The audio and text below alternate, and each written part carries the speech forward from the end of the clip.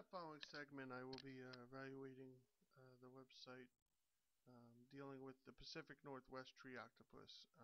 The method that I will be using is the real method, which deals with reading the URL, examining the content, asking about the author, and looking into the links that the website provides.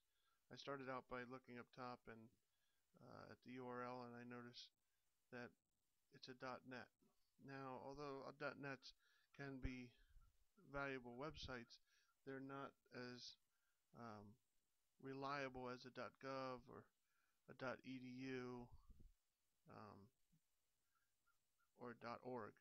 So I, I, I sort of going into this a little apprehensive about whether this site is valid and authentic.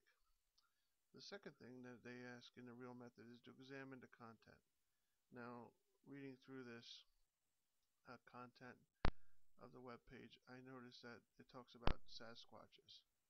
And Sasquatches, as most educated people will know, is a mythical character or mythical being, and that sort of starts to put my decision on whether this is a valid site into question.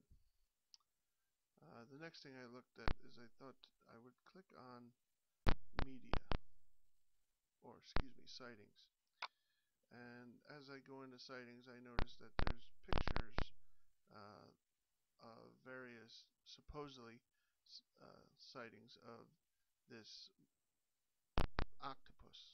Um, and I scroll down and I notice, in reading some of these, it's a little comical in the fact that this one gentleman puts out a dollar bill in order to attract the so-called tree octopus.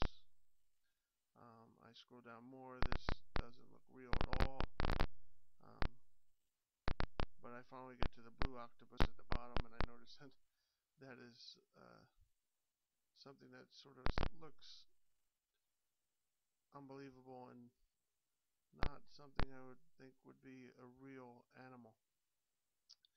So I went back to the home page here, and so overall in the content of things, looking at the fact that they're bringing up Sasquatches through their pictures and sightings, the content is not very valid.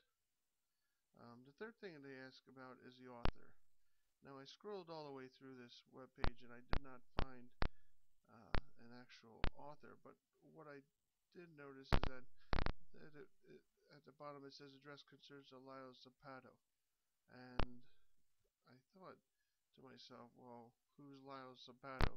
So I asked the frequently asked questions here, and it takes me to this other web page, and it says right here, I am Lyle Sabato. So I clicked on this link to find out who he was, and he's a mythical character of sorts, especially with the fact that he's from a mythical place, and he has multiple aliases. So I know that the author of this